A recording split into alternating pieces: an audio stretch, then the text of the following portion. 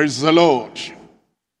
I welcome you to our Sunday service today in the churches, in the homes, and also online with us. And I pray that today will be an enriching time for every one of us in Jesus' name. Let's pray together. Father, we thank you for this worship service. Thank you for your people. Thank you for the receptivity of everyone. We're here, we learn, we apply, we have grace in our lives, and we obey. And I'm asking, Lord, that once again today, you'll enrich every life with the word of God in Jesus' name. Our children, our parents, our youths, our students on the campuses, fathers, mothers, leaders, members, workers, everyone, bless us one and all in Jesus' name. We thank you because we know you have answered. In Jesus' name we pray. Amen. We're looking at the Word of God today, and as we have learned from the time of searching the Scriptures together, we're looking at the Psalms. And we're looking at quite a number of Psalms today, 6 altogether. Psalm 16, Psalm 17, Psalm 18, Psalm 19, Psalm 20, and Psalm 21. Quite a lot. And I pray that the Lord himself will open your eyes as he has opened mine eyes to see the riches of the Word of God. As you look at the word today, there is one word that is very important, very interesting, very instructive too. It's the word trust. And that's why the message today is trusting the living God with the whole heart. In whatever situation we find ourselves, in whatever predicament we might find ourselves, in this time and at all times, we can trust the Lord, and we trust him with all our heart, all our soul, and all our mind, and things will never be the same. Let me just read some verses to you in each of the chapters we're looking at today. We're looking at Psalm 16 verse 1. Preserve me, O God, for indeed do I put my trust. Look at Psalm 17 verse 7. It says, show thy marvelous loving kindness, O thou that savest by thy right hand them which put their trust in thee, from those that rise up against them.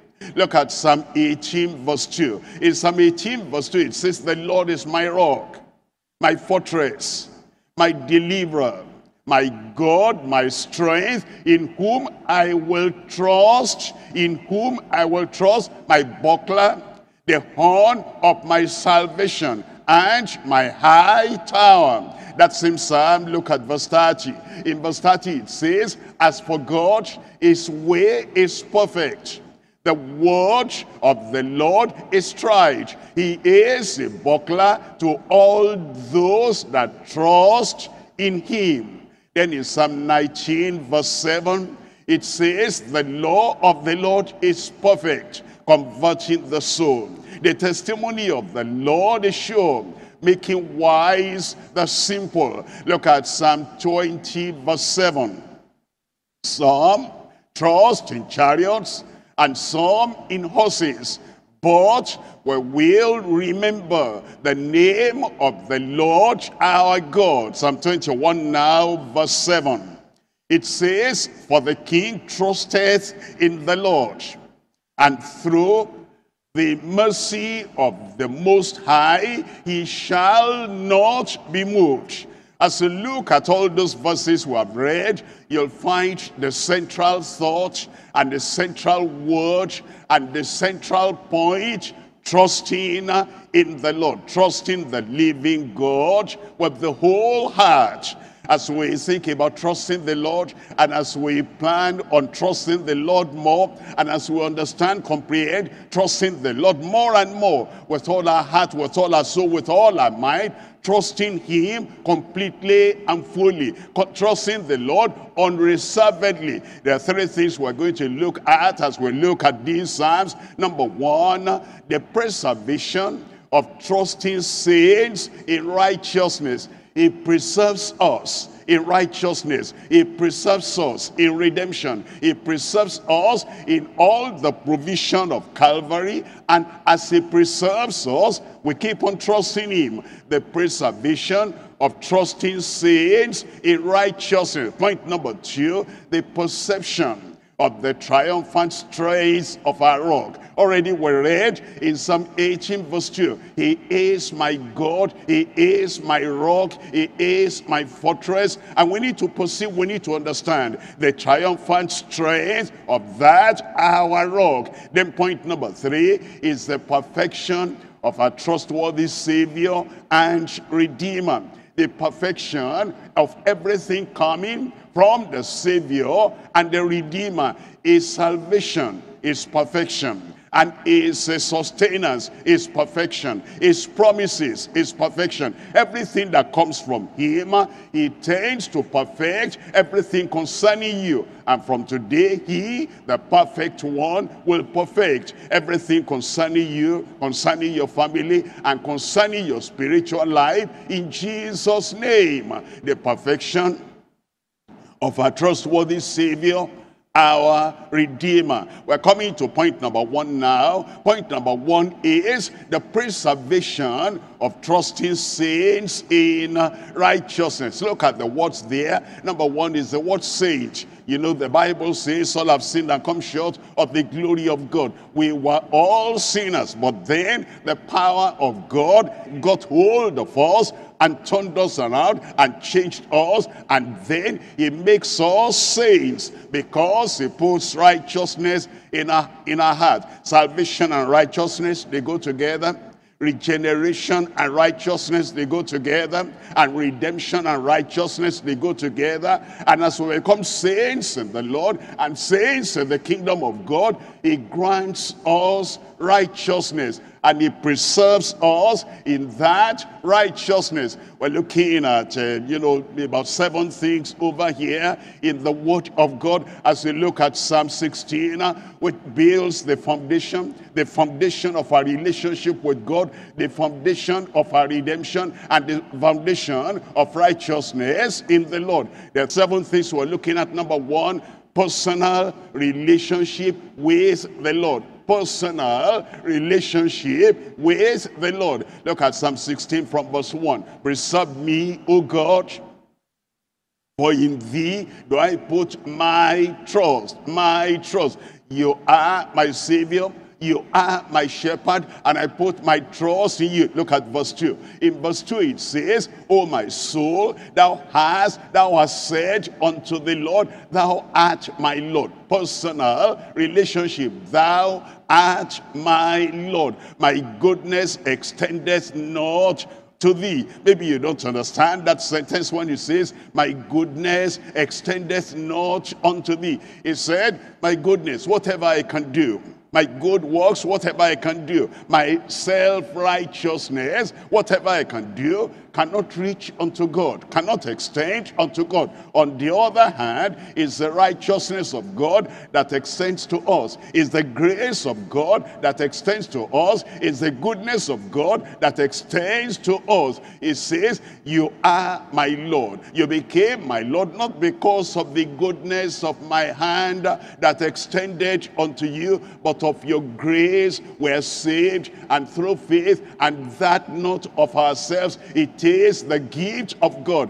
Look at verse 3 there. In verse 3 it says, but to the saints that are in the earth. And you see, there are people that think that only saints can only be in heaven, that when you die, you become Saint Augustine, you become Saint Paul, you become Saint John. It says, while we're on earth here, because of salvation, while we're on earth here, because we know the Lord, it says, but to the saints that are in the earth, and to the excellent, in whom is all my delight. And look at Psalm 50 verse 5.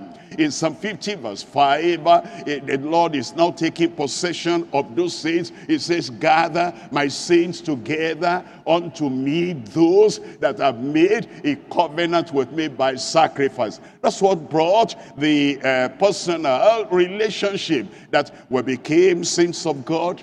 We are not sinners anymore. Our lives are changed. Our lives are transformed. And it says, gather my saints together unto me, those that have made a covenant with me by sacrifice. Number 2 is the peculiar resources as our Lord. Peculiar resources as our Lord. We come into the kingdom of God, and then he makes himself, and he makes all his provision our resources, and that becomes our Lord.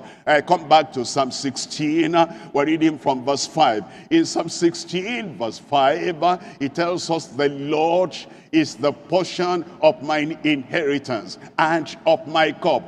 Thou maintainest my lot. Thou maintainest my lot. Well, peculiar resources, because now God grants us resources. He grants us the riches of the kingdom, unsearchable riches of the kingdom. And thou maintainest my lot. Look at verse 6. In verse 6, it tells us, the lines are falling unto me in pleasant places. Yea, yes, I have a goodly heritage. And then in verse 7, it says, I will bless the Lord who has given me counsel. He gives me admonition. He gives me instruction. He gives me solution to all the perplexities of my life. And I will bless the Lord. He has given me counsel. My reins also instruct me in the night seasons. And now in verse 8, look at verse 8. It says, I have set the Lord always before me.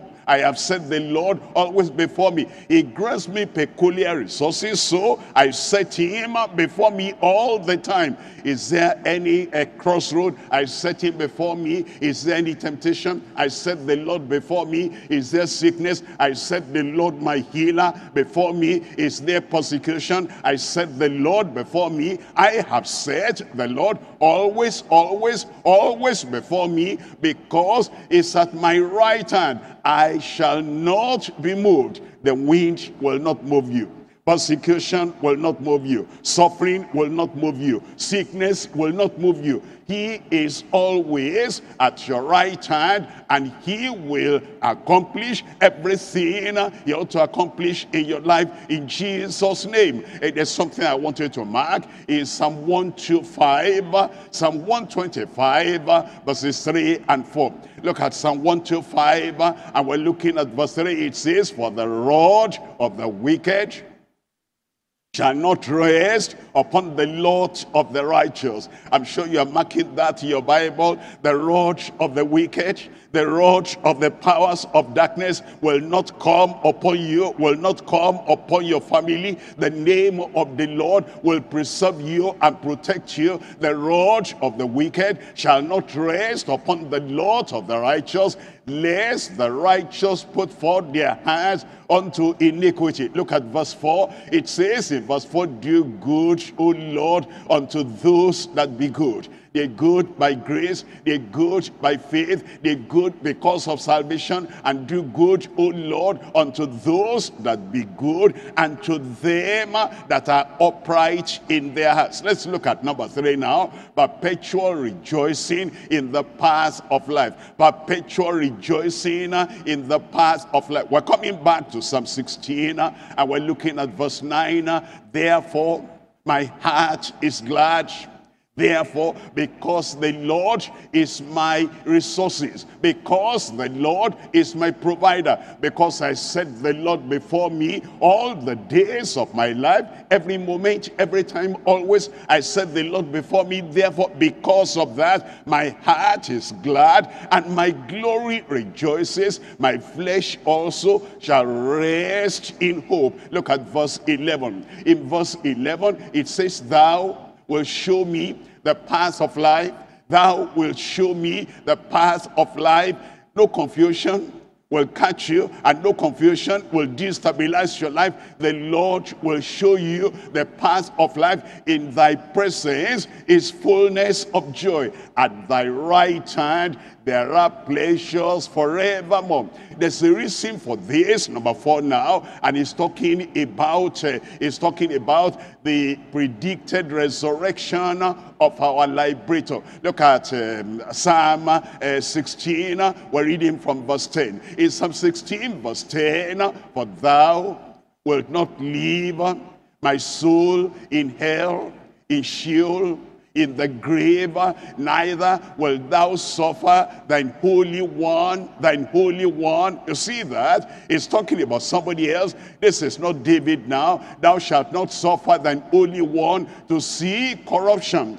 This is referring to the resurrection of our Lord, of our liberator. Let me show you that in Acts of the Apostles, chapter 2, reading from verse 27. Because thou wilt not leave my soul in hell, in the grave, neither will thou suffer thine Holy One to see corruption. That's exactly a quotation from Psalm 16 verse 10. Look at the explanation now. In verse 28, it says in verse 28, thou hast made known to me the ways of life. Thou shalt make me full of joy with thy countenance. Verse 29, in verse 29, men and brethren, let me freely speak unto you of the patriarch David, of the King David, that he is both dead and buried, and his sepulchre is with us unto this day. In verse 30, it says, therefore, being a prophet, it's talking about David. Being a prophet is talking about the position he held when he wrote Psalm 16.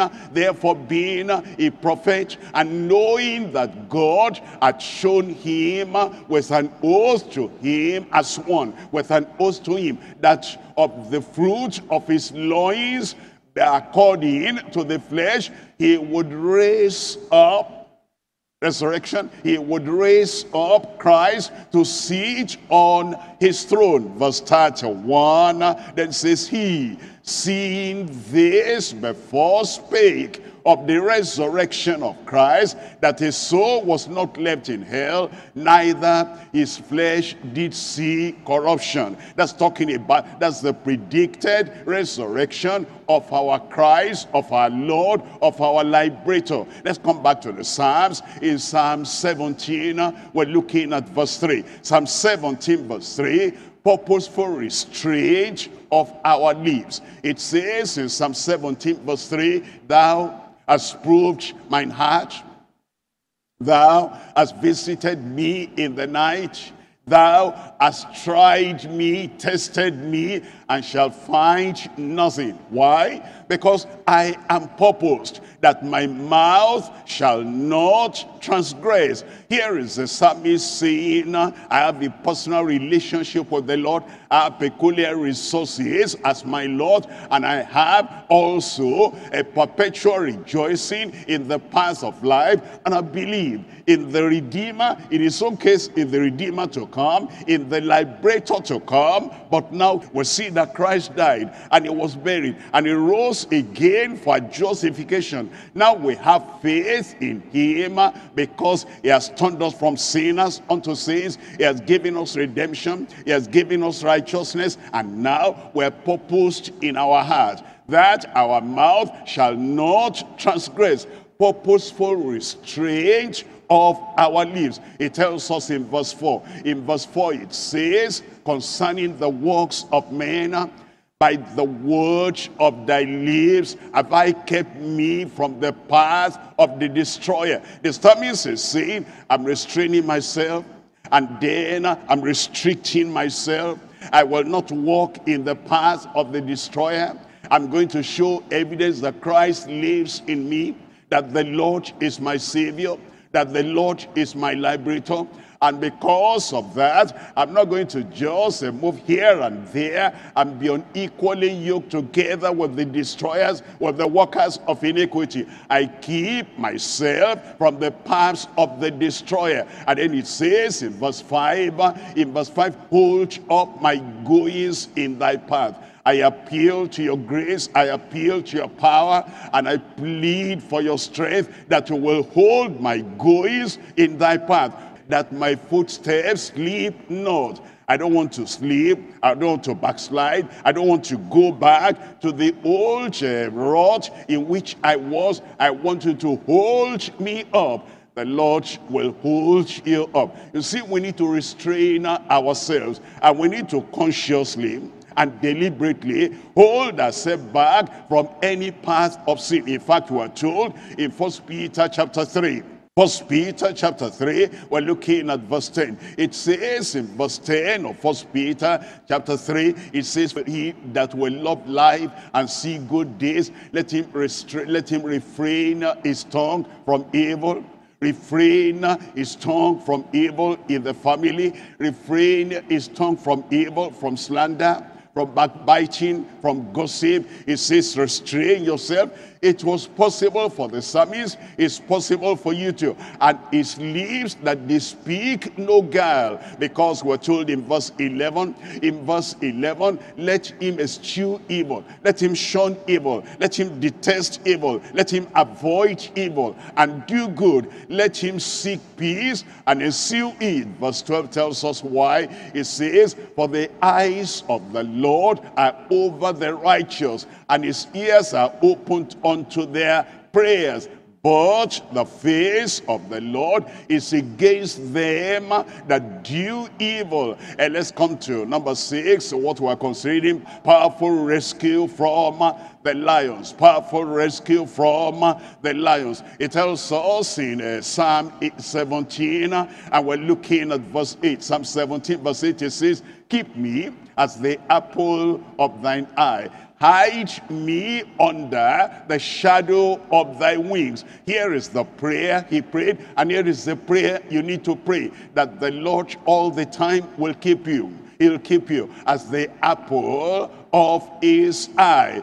You understand? The apple of your eye, that's your eyeball. There are, lids there, eyelashes there that help you. You close the eyes whenever there is anything that will hurt your eyeball. And the Lord is taking you as delicate, as precious, as important as the eye, and then he's going to keep you as the apple of his eye. Hide me, he will hide you under his shadow, the shadow of his wings, and no evil will come upon you. Look at verse 9 there. In verse 9 it says, from the wicked that oppress me, from my deadly enemies who compass me about. The Lord is saying that he will keep you. And so when you go to pray, you tell the Lord, keep me, preserve me from my deadly enemies, from the deadly enemies who compass me about. And then in verse 10, they are enclosed in their own fat. With their mouths they speak proudly. They brag, they boast, and they say they can destroy anyone. They can scatter any family. They can make anyone sorrowful, sad, and defeated. They boast because their mouths speak proudly. And then in verse 11, they have now compassed us in our steps. They have now compassed us in our steps. They have set their eyes bowing down to the earth. And then in verse 12, he compares them to a lion. He says, like a lion that is greedy of his prey, and as it were, a young lion lurking in secret places. And yet, the Lord will deliver you. And the Lord can deliver you out of the hands of those roaring lions. The Lord already conquered them on the cross of Calvary. And all the lions, you know what the Lord is saying? There is no enemy that can be more powerful than that so-called lion. There is no enemy that can be more devastating, destructive as that so-called lion. And the Lord said he will deliver you. Look at 2 Timothy chapter 4 verse 17. 2 Timothy chapter 4 in verse 17. And look at the testimony of Paul, which becomes your testimony. It says, notwithstanding, the Lord stood with me. The Lord will stand by you. The Lord will stand with you. Anything you are going through, any enemy that will try to crush you and crush your life, the Lord will stand by you. Paul the apostle testified, and the testimony passes on to you. Notwithstanding, the Lord stood with me, strengthening me, that by me the preaching might be fully known, and that all the Gentiles might hear. And I was delivered. Mark this in your Bible. I was delivered out of the mouth of the lion, and he will deliver you out of the mouth of the lion. In verse 18, and the Lord shall deliver me from every evil work. If there remains any other sin that is still coming around the corner, he has delivered me in the past, and the Lord shall deliver me out from every evil work, and will preserve me unto his heavenly kingdom, to whom be glory forever and ever. I could almost hear your amen. Amen. The Lord will do it in Jesus' name. Look at something in 1 Peter chapter 5. You have something to do, and this is verse 8. In 1 Peter chapter 5, verse 8, it says, be sober. That's your area. That's your work. Don't walk carelessly. Don't talk flippantly. Don't just move about here and there, roaming about, but be sober and be vigilant, because your adversary, the devil, as a roaring lion, he delivered David, he delivered Paul, he's going to deliver you. That your adversary, the devil, as a roaring lion, walketh about seeking whom he may devour. He will not find you. He will not touch you. He will not crush your bones. You are going to be preserved in Jesus' name. It says in verse 9, look at what we do. Whom receive steadfast in the faith, knowing that the same afflictions are accomplished in your brethren that are in the world. Look at number 7 now, is the present righteousness in his likeness. We're coming back to Psalm 17. In Psalm 17 verse 15, it says, as for me. You can say that, as for me. Every believer can say that, as for me, as for you, as for me. I will behold thy face in righteousness, and shall be satisfied when I awake in thy likeness. Present righteousness in his likeness. It says, I will behold thy righteousness from now until next week, until next month, until next year, as long as Jesus tarries, as long as you live in this veil of darkness, in the shadow of darkness, as you are still in the world here, you keep on beholding, because you set the Lord before you all the time. And then you say, when I awake, I shall awake with thy likeness. And then when eventually that day of resurrection comes, when the day of rapture comes, and the Lord is calling his own home, you awake in his likeness. As for me, make up your mind. As for me, I will not look back. As for me, I will not backslide. As for me, I will not allow anything to make me go back, turn back. As for me, I will behold thy face in righteousness. I shall be satisfied. It will satisfy you. It will supply your need. It will saturate you with the blessings of God. I shall be satisfied when I awake with thy likeness. That's point number 1. We're coming to point number 2 now. Point number 2 is the perception of the triumphant strength of our rock. He is our rock. You know, When Peter gave testimony to who the Lord was, Jesus said, upon this rock I will build my church. He builds you on the rock. That rock has strength. And then we're told the rock that followed them was Christ. That's 1 Corinthians chapter 10. It says all those people, they got water out of the rock, miracle water out of the rock. They got supply of abundant water of life out of the rock. And the rock that followed them is Christ. He is our rock. Look at Psalm 18. We're reading from verses 1 and 2. In verse 18, verse 1, I will love thee, O Lord, my strength. I will love thee, O Lord, my strength. Look at verse 2. Because in verse 2 it says, the Lord is my rock. The Lord is my rock. The Lord is my rock. He is my fortress. He is my deliverer. He is my God, my strength, in whom I will trust. My buckler and the horn of my salvation and my high tower. As we perceive, as we comprehend, as we understand, as we gaze at the Lord, our rock, and we behold his triumphant strength, we're looking at three things. Number one, the triumph of our mighty deliverer. The triumph of our mighty deliverer. We're looking at Psalm 18, verses 1, 2, and 3. Verse 1, I will love thee, O Lord, my strength. And then in verse 2, it says, the Lord is my rock and my fortress and my deliverer. Quite a lot there.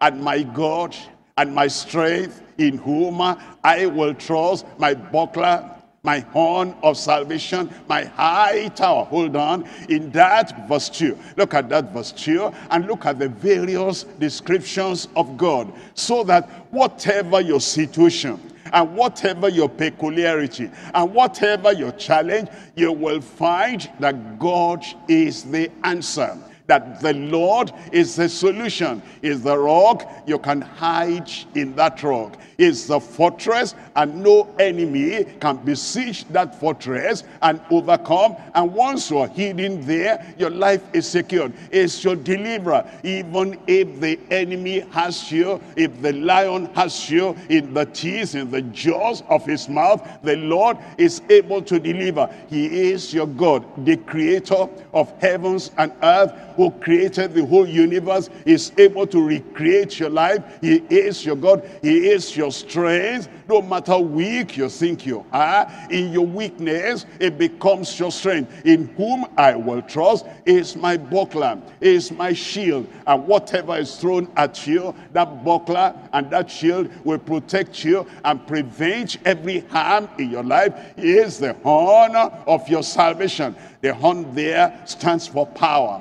The horn, you see the horns of the animals, they use that to fight, and they use that to conquer any other animal that will attack them. Is for power. In the power, in the horn of thy salvation, and he is my high tower. You remember, he says, when the enemy comes, the righteous runneth into that tower and is safe and is secured. Look at verse 3. In verse 3, I will call upon the Lord. The psalmist is talking with confidence. He's not saying, well, I'm going to pray. I don't know whether the Lord will answer or not. I'm going to pray. I don't know whether the answer will come or not. He was sure, and you ought to be sure, that our God is a loving Father. Our God is a loving God. Our God is a loving Redeemer. He will answer your prayer. Even today, whatever you open your mouth to tell the Lord will surprise you with a miracle.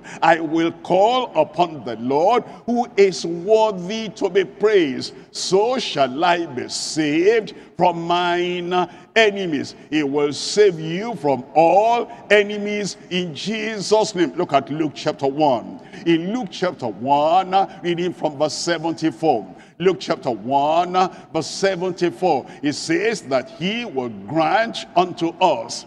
You can put your name there. I can put my name there. That he will grant unto you. That he will grant unto me. That he will grant unto us. That we, being delivered out of the hand of our enemies, might serve him without fear. Everything holding us back, everything is now broken. Everything holding you back, everything is now broken. He delivers from our enemies that we might serve him without fear. Look at verse 75. How do we serve him? In holiness and righteousness before him. Tell me the rest over there. I said, read the last words over there. All the days of our life, I will not backslide. You will not backslide. We will not turn back. We will not go back. Whatever the challenge, by prayer, by faith, we're going to overcome. And we will continue to serve the Lord in holiness and righteousness all the days of our life. He has done it, and you will see the effect in your life in Jesus' name. Look at Colossians chapter 1. In Colossians chapter 1, I'm reading from verse 13. Colossians chapter 1, reading from verse 13. Who has delivered us?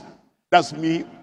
I said that's me. Why don't you say that's yours? Who has delivered you from the power of darkness, and he has translated us into the kingdom of his dear Son. When did that happen? Look at verse 14. In verse 14, in whom we have redemption through his blood, even the forgiveness of sins. He has forgiven your sins. He has saved your soul. He has brought you into the kingdom. You are redeemed. And because of that, he has translated you out of the kingdom of darkness, and he has brought you into the kingdom of his dear Son. Let's come back to the Psalms, Psalm 18. And we're reading from verse 6. Here is the testimony of a miraculous deliverance. He delivers. He'll put testimony in your mouth. And you know, you must testify. You must testify. Don't just say, you see, I praise God in the corner of my room, come out, and then before all the other believers, like David, like the psalmist gave testimony. He said, I have testimony of miraculous deliverance in Psalm 18 verse 6. In my distress, I called upon the Lord. I cried unto my God.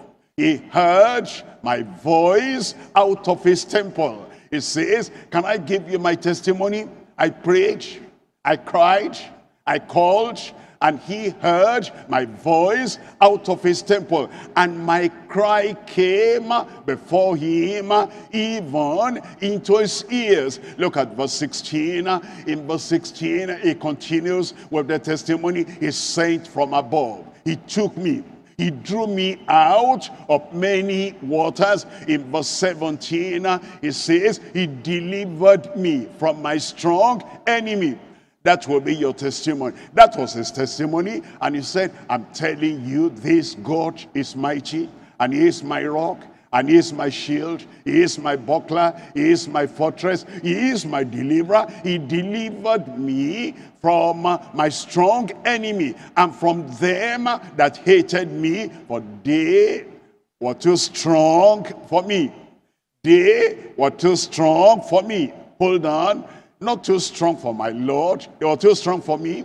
Not too strong for my God. They were too strong for me. Not too strong for my Redeemer. Not too strong for my Deliverer. Because of that, no matter how strong those enemies are, deliverance has come unto you and for you in Jesus' name. Look at verse 18. In verse 18, they prevented me in the day of my calamity, but the Lord was my stay. In verse 19, it says, he brought me forth also into a large place. They wanted to confine him. They wanted to restrict him. They wanted to push him and make him stay and pin him down in a corner so that he will not spread his wings. And the Lord said, no, that confinement is not for you. I said that confinement is not for you. And he brought him forth. He's going to bring you forth. He's going to bring you out. He brought me forth also into a large place. He delivered me because he delighteth in me. And you say, I wish the Lord will delight in me. He delights in you. That's why as you come to the New Testament, he calls you beloved, beloved, beloved. A number of times he delights in you. He will deliver you. Are you sick? Today he's going to deliver you from that sickness. Are you harassed? Are you tormented? Are you oppressed? Today is going to deliver you from that harassment because he delights in you. Look at verse 20. In verse 20 it says, the Lord rewarded me according to my righteousness, according to the cleanness of my hand, as he recompensed me. Verse 21, in verse 21 it says, for I have kept the ways of the Lord, I have not wickedly departed from my God. As long as I keep staying with my God, he delivers. As long as I keep staying with my God, he overcomes all the challenges in my life. Look at verse 32. In verse 32, it is God that guardeth me with strength. You'll be stronger today than you were yesterday. You'll be stronger for the challenges before you today at the present time than any other time in your life. It is God that guardeth me with strength and maketh my way perfect. Underline that. That's for you. He maketh my way perfect. Every crookedness and every imperfection and every difficulty, every turn meandering in the way, he'll make your way perfect. Every pothole, he was going to level everything. Every valley is going to level everything, and is going to make your way perfect. Look at verse 35. In verse 35, here is the psalmist saying, thou hast also given me the shield of thy salvation. Here the psalmist is giving testimony and is to lead you to also examine your life and count your blessings and see all that the Lord has done for you, rather than saying, I don't have this, I don't have this. Don't look at what you don't have yet. Look at what you have. Look at what you possess and look at the great things the Lord has done for you. Thou hast given me the shield of thy salvation, and thy right hand has holding me up, and thy gentleness has made me great. And thy gentleness has made me great. You know, my brother, my sister, my son, my daughter, there are people in the world, they think like the world. They think when they are aggressive, they're going to become great. They think when they are violent, they're going to become great. But the Lord said, I am lowly and I'm meek, and I will give rest unto your soul. And he says, learn of me. And when the gentleness of Christ comes into you, actually, you will go places. You will climb mountains. You will cross oceans. When the gentleness of the Lord comes upon you, you're not fighting for anything. You're not aggressive for anything. Everything that is meant for you will come to you. And the gentleness of the Lord will make you great. I'm looking now at number 3 in this section, the time of our marvelous dispensation. We're looking at Psalm 18. We're reading verse 37. And we're reading verse 40. We're looking at Psalm 18 and we're reading verse 37. I have pursued mine enemies and overtaken them. Neither did I turn again till they were consumed. Hold on there now. You see, there are people, they do not understand the dispensation of that time and the dispensation of this time. Here David said, in his own dispensation, at his own time, under the old covenant, I have pursued mine enemies and overtaken them. Neither did I turn again till they were consumed. You see, the Lord is telling us we need to recognize the dispensation in which we live. I'll show you that later. Look at verse 40. In verse 40 it says, in verse 40, thou hast also given me the necks of mine enemies. In that dispensation, that's how they dealt with enemies, that I might destroy them that hate me. That was their dispensation. Look at our own dispensation now. Ephesians chapter 1. We're reading from verse 9. Ephesians chapter 1, we're reading from verse 9. Having made known unto us the mystery of his will, according to his good pleasure, which he has purposed in himself. Verse 10, in verse 10, that in the dispensation of the fullness of times, he might gather together in one all things in Christ, both which are in heaven and are on earth, even in him. It's talking about a new dispensation. The old dispensation is gone. The dispensation of the patriarchs of old, of the princes of old, of the prophets of old, all that dispensation has been swept aside. Now we have the new dispensation. Look at chapter 3. We're looking at chapter 3 of Ephesians, and we're looking at verse 2. Ephesians chapter 3, and we're reading from verse 2. If ye have heard of the dispensation of the grace of God, which is given me to you, what? It says now, the dispensation of the grace of God. That's the time we're living now, from the time of the cross, from the time at Calvary, when Jesus said, forgive them, for they know not what they do. A new dispensation began from the time of Christ, when he said, it is finished. A new dispensation began from the time when the Holy Ghost came upon those disciples, and the church became energized, empowered by the Holy Ghost. A new dispensation began from the time when Jesus said, now go ye into all the world and preach the gospel to every creature, every creature, every creature, to the Jew and to the Gentile, to the near and to the farther away. Now a new dispensation started.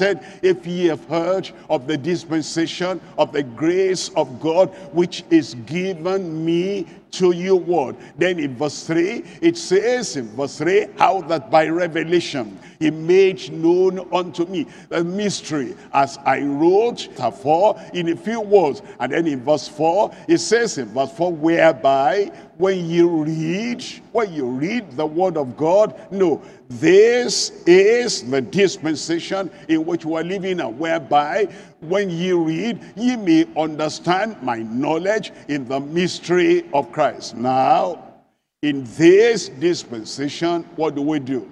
That dispensation of the time of David, we have seen what they did, how they dealt with enemies, how they crushed their enemies, how they put their feet on the neck of their enemies, how they snuffed life out of their enemies. What do we do now in our own dispensation? Matthew chapter 5, I'm reading from verse 43. Matthew chapter 5, we're looking at verse 43. It says, ye have heard that it had been said, thou shalt love thy neighbor and hate thine enemy. You have heard of another dispensation of the past.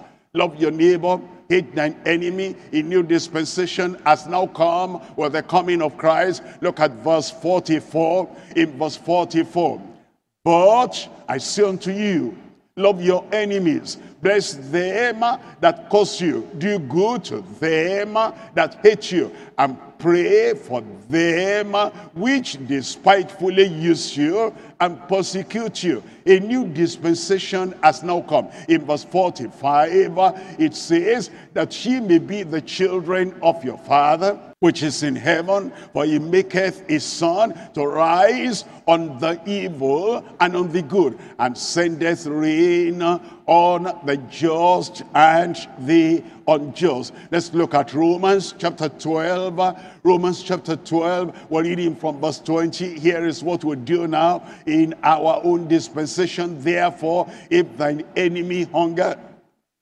feed him. If thine enemy hunger, don't say that's good for him.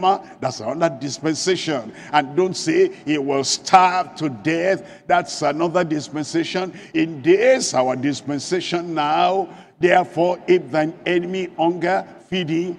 If he thirst, give him drink. For in so doing, thou shalt heap coals of fire on his head. In verse 21, it says, be not overcome of evil, but overcome evil with good. Don't pay them back in their own coins. Don't strike the enemy as he has tried to strike you. He has done evil. Repay with good and overcome evil with good. And you will have a testimony. You will discover the strength of the Lord, and the Lord himself will preserve you in Jesus' name. We're coming to point number 3 now. In point number 3, we're looking at the perfection of our trustworthy Savior and Redeemer. The perfection of our trustworthy Savior and Redeemer. Look at Psalm 19 verse 7. Please open your Bible, Psalm 19 verse 7.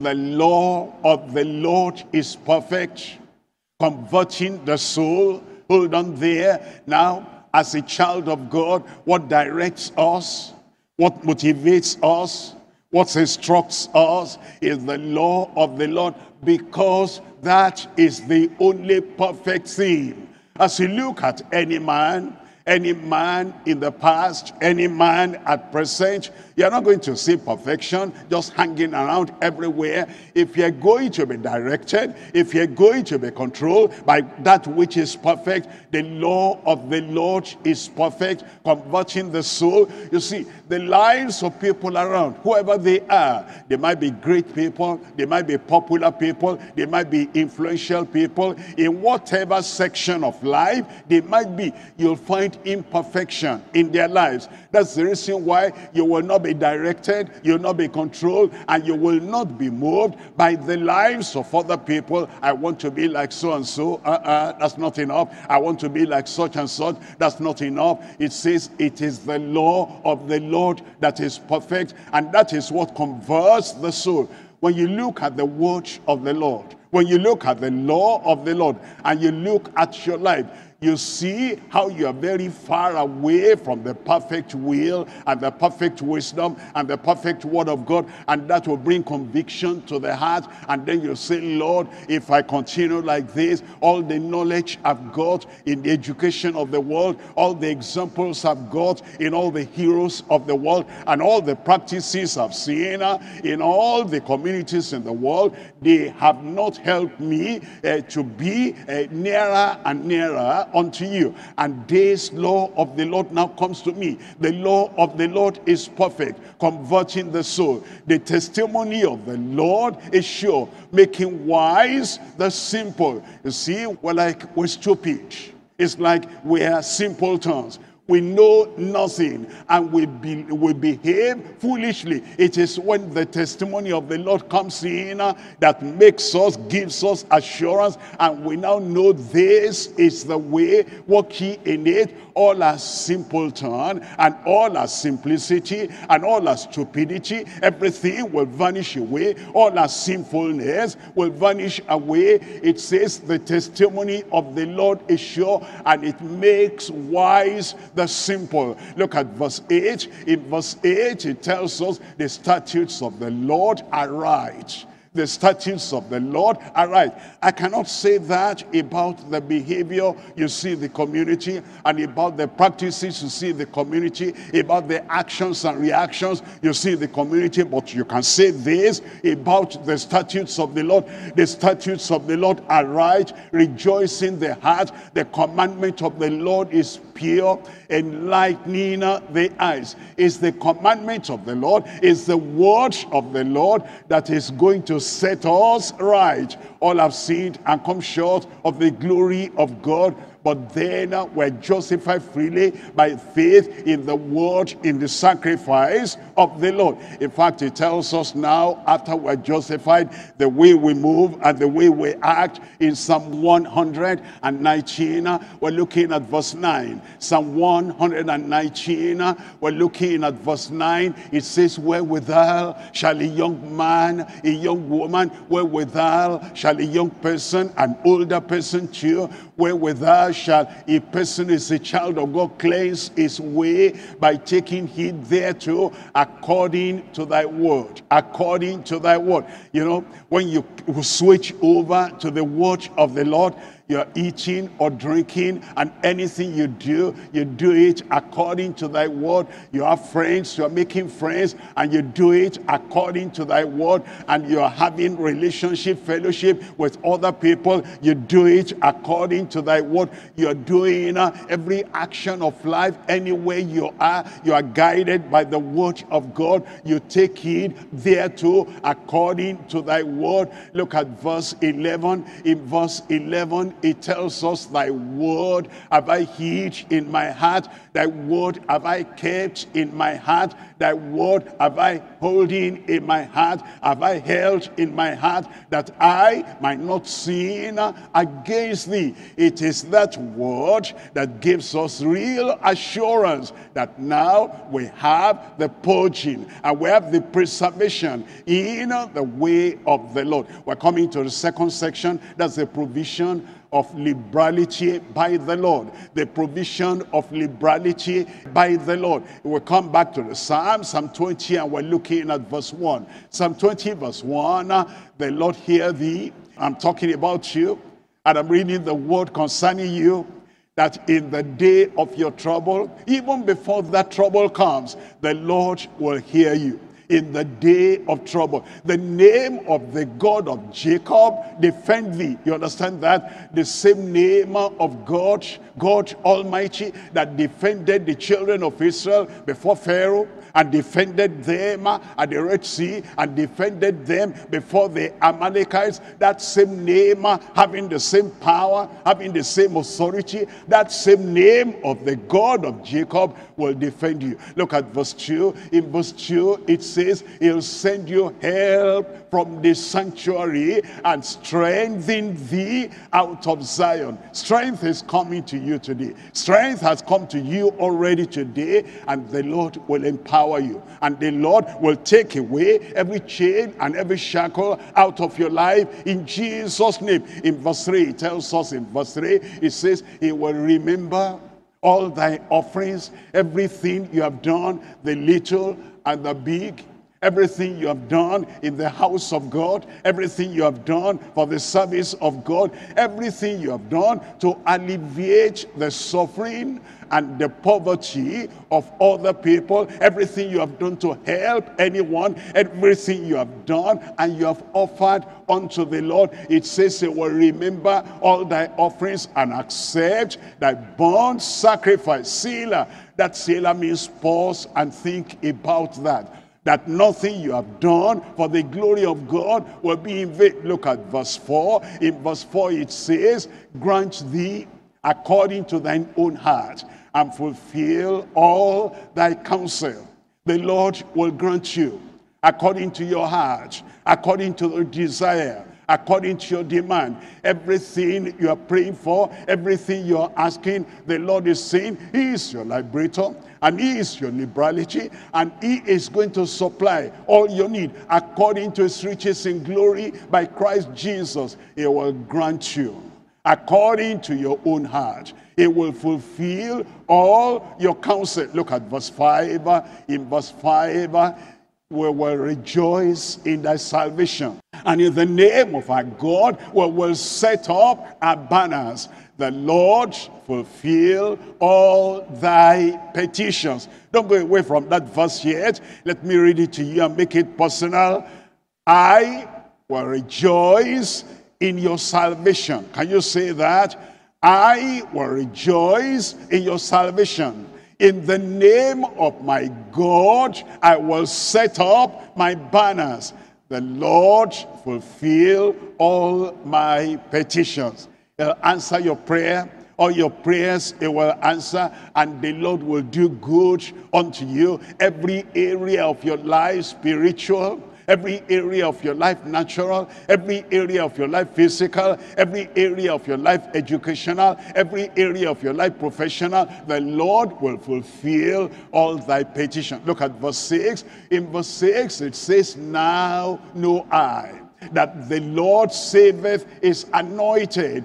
he will hear him from his holy heaven with the saving strength of his right hand. Verse 7 says, some trust in chariots and some trust in horses, but we will remember the name of the Lord our God. That name has been given to you. And Jesus said, whatsoever you will ask in my name, he will give it to you. Your prayers are answered in Jesus' name. It's going to preserve you. Number 3 there is the preservation of life in the Lord.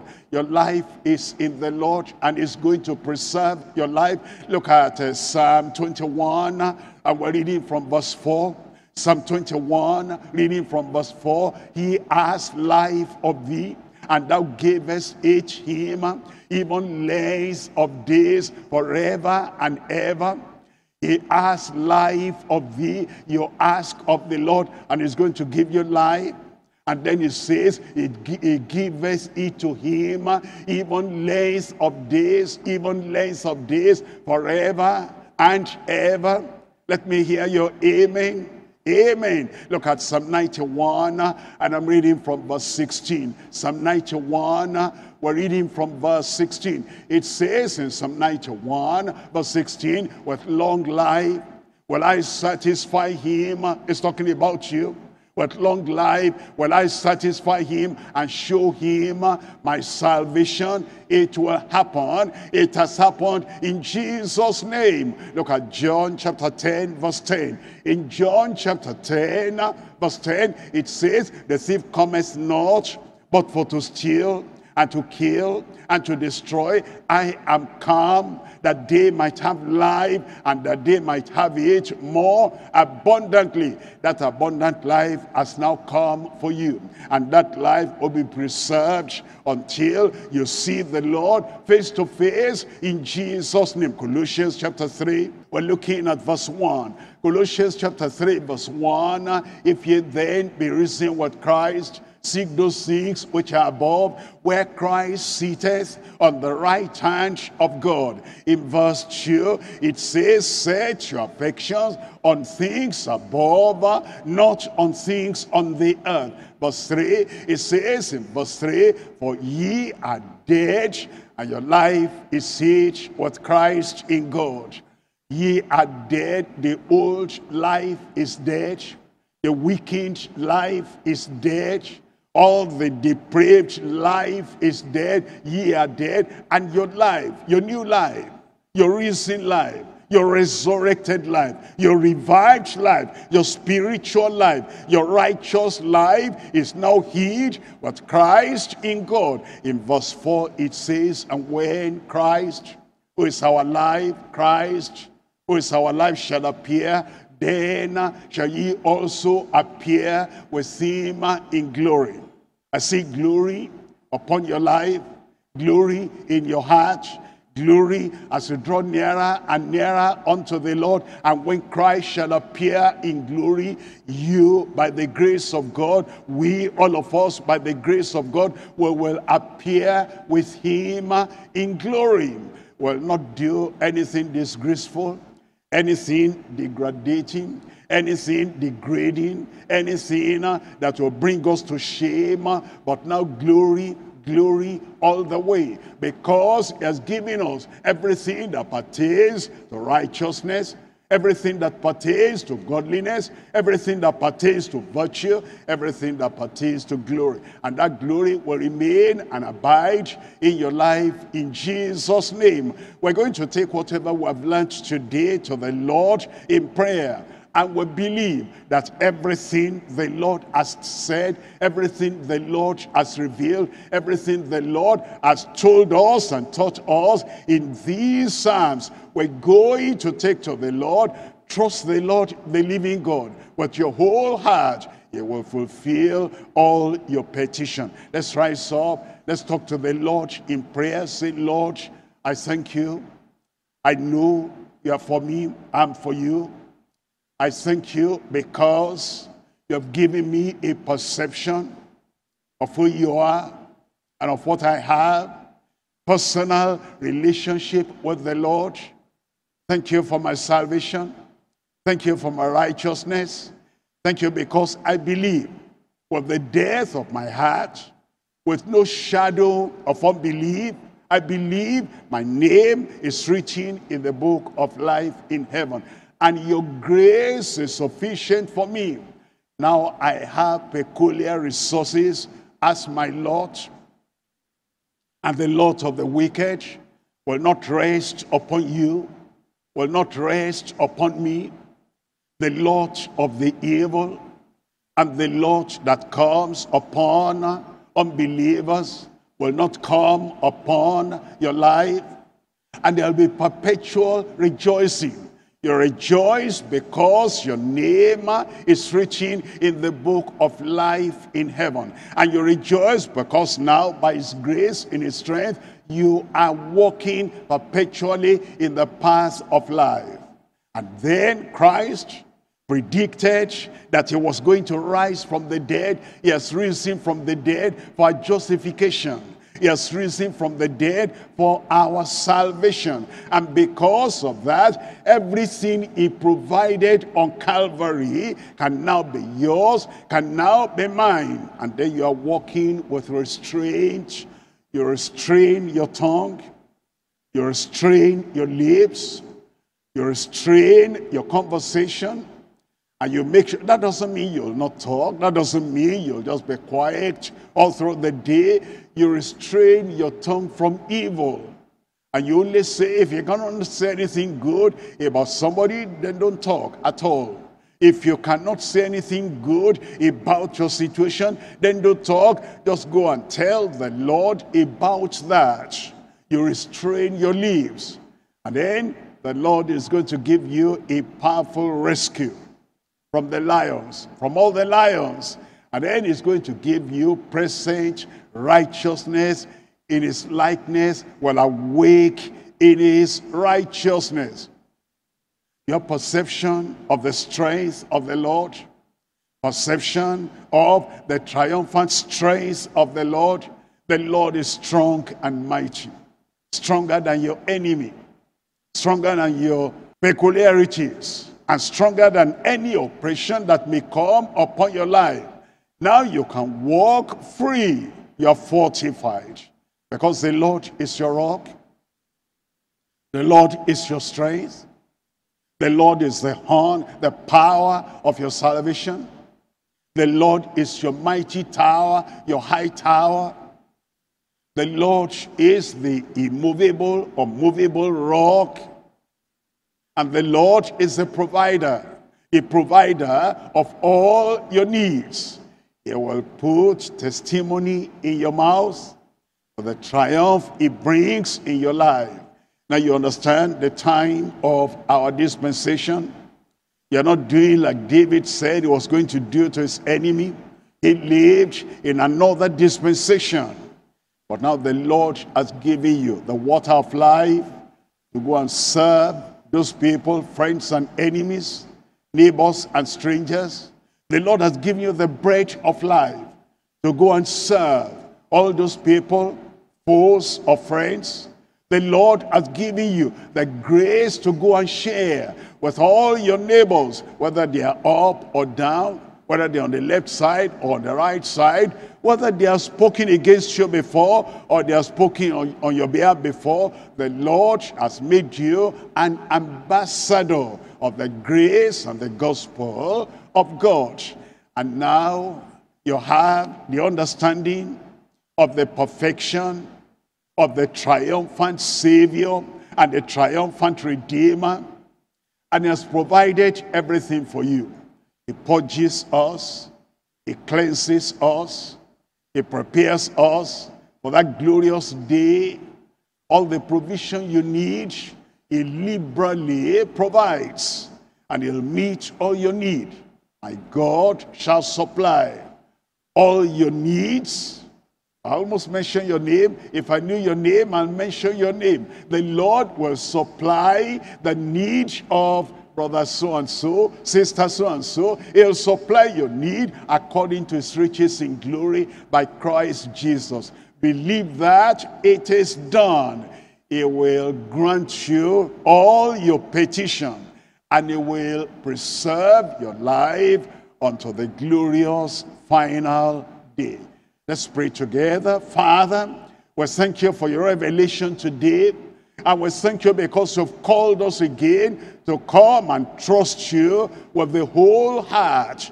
No reservation, no doubting, no wavering, no unbelief. We trust you with all our heart that everything that concerns us, everything that concerns my brother there, my sister there, my son, my daughter there, everything that concerns everyone, you will perfect in Jesus' name. We pray that all the prayers of your people you will answer. And we pray you strengthen everyone, energize everyone. We pray there will be assurance of salvation, assurance of redemption, assurance of your strength, assurance of sanctification and holiness, assurance of victory, victory over every difficulty, assurance of deliverance in every danger, assurance of crushing, assurance of destroying every power of Satan and every power of the lion. You give us assurance. Our prayers are answered already. We can now walk in the grace of God,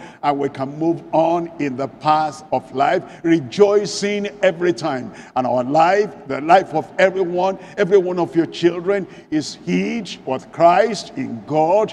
And when Christ shall appear, all of us, without exception, by your grace and your strength, we shall appear with the Lord in glory. Confirm it, Lord, in every life. Put joy in every life, testimony in every mouth. Like the psalmist testified, I pray that your people too will have real, definite testimony of mighty, present day deliverance in Jesus' name. Thank you, Lord, because we know you have answered.